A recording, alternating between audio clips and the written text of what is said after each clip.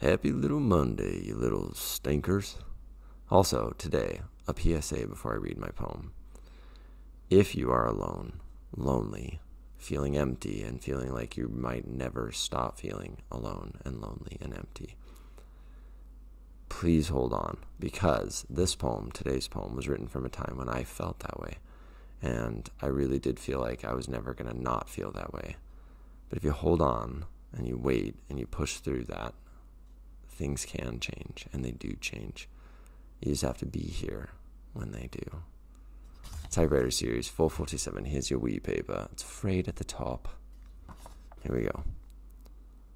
Well, I sit in the dark and eat my cold dinner from a cold can, because what's the point of turning on the stove, and what's the point of dirtying another dish, if only my tongue will taste it, and only my stomach will ache after it finds its way down my throat. It's easy to feel that way. It's hard to imagine that you won't. But I promise you, you won't always feel that way.